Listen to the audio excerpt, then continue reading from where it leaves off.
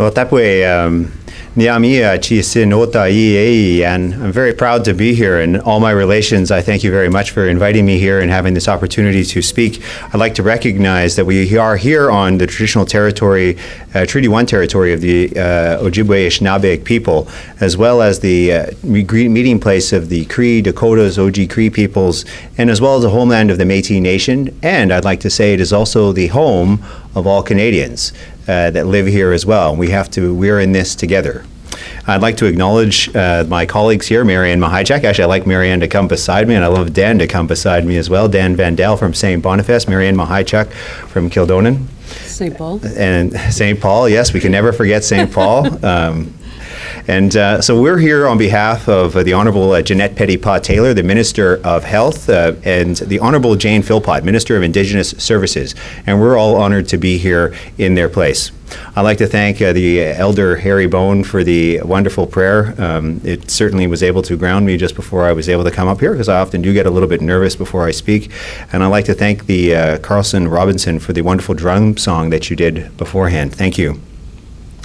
I'm so pleased to be joined by Kathy Merrick, Chief of Cross Lake and Chairperson of the First Nations Health and Social Secretariat of Manitoba, also known by the spirit name of Nanan Da Wigamig, which means healing place.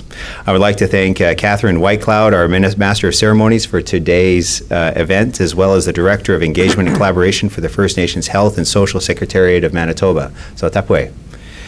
I'd also like to acknowledge the Grand Chiefs in attendance, Grand Chief Arlen Dumas, Assembly of Manitoba Chiefs, Grand Chief Jerry Daniels over here, Southern Chiefs Organization, as well as Grand Chief Sheila North Wilson from MKO, and I've already forgotten two other chiefs, I apologize. Harry Bone and Barry Bone, sorry. That's such a terrible memory. Harry Bone, we're getting the chiefs mixed up here. And then Barry Anderson is the chief. And I've missed your Nelson Janai, excuse me. I apologize. All those who are watching online, you know, I'll never be asked by the Minister of Health to make another announcement again. Historically, Indigenous peoples in Canada have not had the opportunity to design and deliver healthcare services that are structured around our unique needs. The sad result of this history of exclusion is reflected in virtually every measure that we have of comparative health status of Indigenous and non-Indigenous peoples in Canada. We see the impact of this in many areas, such as shorter life expectancy, a higher incidence of infectious diseases such as tuberculosis, and chronic diseases like diabetes. Indeed, the rate of diabetes in First Nations populations is more than 4 times that of the general Canadian population. We're here today to mark a departure from that exclusion. The First Nations Basic Foot Care Program is a great example of the healthcare program that has been designed by First Nations peoples for First Nations.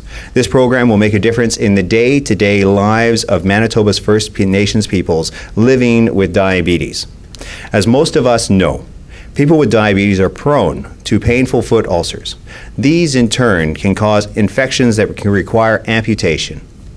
Here in Manitoba, the rate of amputations related to diabetes among First Nations has more than tripled since 1995. First Nation leaders in Manitoba have long identified foot care as a pressing need for our people.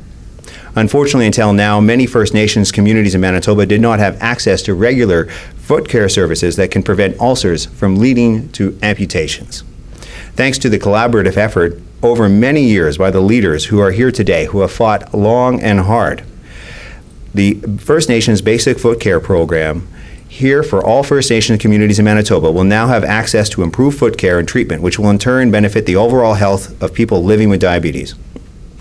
I am proud that the federal government will be providing $19 million over 4 years to support this program. The Government of Canada is committed to a renewed relationship with Indigenous peoples in Canada. This includes a recognition that the best health outcomes for Indigenous peoples will be achieved through programs that are designed, delivered, and led by Indigenous communities. The First Nations Basic Foot Care Program is a model of First Nations empowerment in healthcare that will alleviate very real pain and suffering. I am confident that it will lead to great success, and I'm very proud to be here. So tapwe for your support, and I really appreciate the opportunity for me and my colleagues. I don't know if my 2 colleagues have anything they would like to add.